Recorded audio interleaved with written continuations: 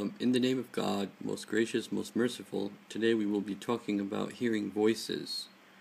And basically, I'm going to describe this phenomenon about hearing voices, and then I will give a solution to those people who hear voices and then decide, after I've described the phenomenon, to get rid of it, what they possibly can do besides what is normally prescribed in terms of medication to them. So the first point I want to make is that, and this is an important point because of the effects of hearing voices, and that is that a good number, a large percentage, an overwhelming percentage of those people who are mentally ill do so because they say that they're hearing voices.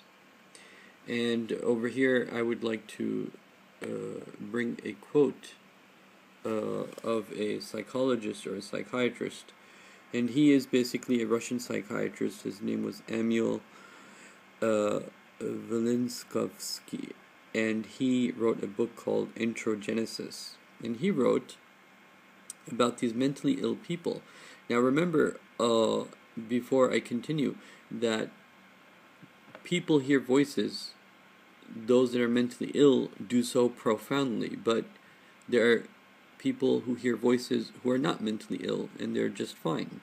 And so we're going to talk about the phenomenon from a few different perspectives, but you'll see why I start at this level first. And so the author writes, almost constant assertion of patients that one influences them, induces them, telepathizes them, is this assertion to be understood as entirely senseless merely because it comes from the mouths of madmen? Or is it not the constant reoccurrence of the assertion on part of thousands upon thousands of patients, an obligation to ponder over this complaint and to attempt to pursue its cause, when one after another asserts that his thoughts are besieged from the outside, and when we, without giving it much thought, let these thousands, one after the other, go the way of the lunatic asylum solely because of the madness of their assertion, then possibly we, who are unable to see the partial truth in the remarkable repetition of a phenomenon. Now this is the most important, the remarkable repetition of a phenomenon. What is the phenomenon? The phenomenon is that people that are mentally ill are saying, I'm hearing voices I need, and then you give them medication and turn off their brains so they don't feel anything, and then they don't hear the voices. But if they don't take medication and their brain's back on, they start hearing the voices again. And this is a remarkable repetition of a phenomenon. And so he says people that are not thinking about this, that why is it all these people who are in the asylum are hearing these voices? Something's going on here. What is it? And so this is a very important point this person made. Then possibly we, who are unable to see the partial truth in the remarkable repetition of a phenomenon, stand accused of a wretched psyche as well. Meaning, since we're not willing to look deeper into this, that what is it that why is it that all these people that are mentally ill are complaining about the same thing, and they're all hearing these voices? And so it's not just the mentally ill that are hearing the voices, but very you could say mentally adjusted people. So let me just give you some examples of this. For example, this book, Inner Whispers, Messages from the Spirit Guide. And so people who say, I'm talking to the Holy Ghost, or I have a guardian angel, or people who feel that something's guiding them, or sometimes some voices that are making fun of them, debasing them, humiliating them, sexually humiliating them. They hear these voices, and they're functional human beings. And so this is, there are many books like this on Amazon, by the way, but in psychology today, you're in your head hearing voices, okay? Despite their association with mental illness, auditory hallucination is what psychologists call it, meaning it's auditory hallucination don't always torment those who hear them. In fact, only 1 out of every 3 need help, so on and so forth. And then over here, let me point out, in here it also says the same thing as you can see here. Mentally ill professionals usually define hearing voices as a symptom of mental illness. Many people who hear voices are able to live with them.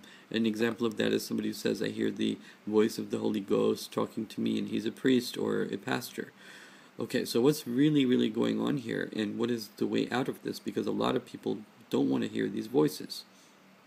So in addition to what is normally done in terms of the medication, I have, as a Muslim, I am going to refer you to a spiritual solution, which is a particular prayer to God, which let me go ahead and bring that in front of you, and I have the link for that over there.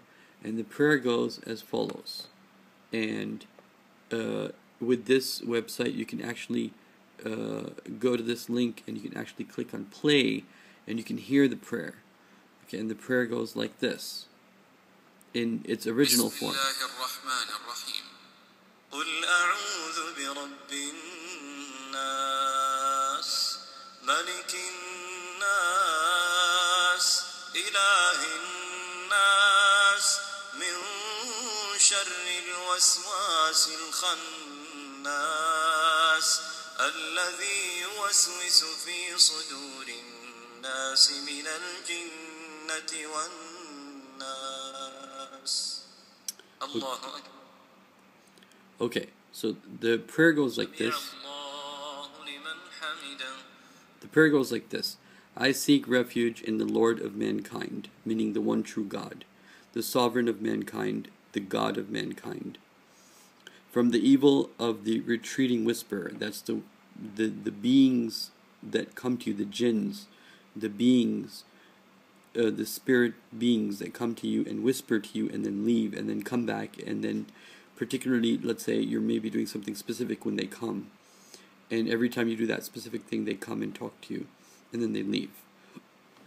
Who whispers in the heart of mankind, or in the breast of mankind, from among the jinn. So they're jinn, they are this entity called the jinn, they're invisible beings, and mankind. Why mankind? Because there's some magicians who are men, who are human beings, who tell the jinns what to say in order to hurt other people. So this is a prayer. I seek refuge in the Lord of mankind, the sovereign of mankind, the God of mankind, from the evil of the retreating whisperer, who whispers into the hearts of mankind from amongst the jinn and human beings. So I have a link of that in this talk at the bottom. You can get that. And so when it is recited, and if you want, you can keep listening. You can press play over here and keep listening to this. So it is as follows.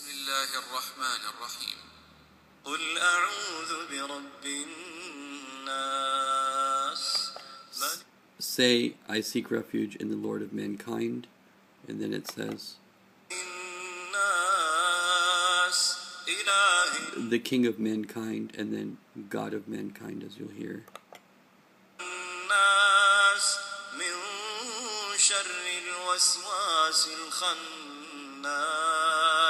From the evil of the retreating whisperer, or the whisperer that comes and goes, you can say.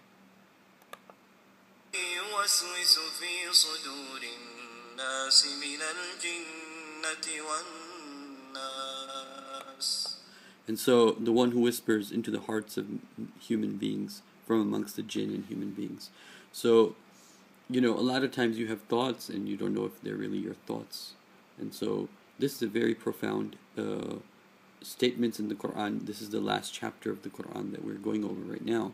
And this is a prayer to protect yourself from hearing voices, particularly hearing evil voices, evil whispers. And this is something that can benefit many people. And so basically what you do is you can, in order to have more of an effect, you can do it any time. You can pray to God any time, but particularly if you purify yourself, you wash yourself, take a shower, and then you focus on God and you say these words, it will, God willing, have a cure for you in it, by saying these words over and over again. And I would say, for those people that have this problem and want to get rid of it, they have to do this, at least 10, 15, 20 minutes a day, and God willing, they will be cured. And so I have this link here, and of course, all are welcomed to read the whole of the Quran, from beginning to end, and that will itself have a big effect on how much they're able to affect you. Okay, thank you.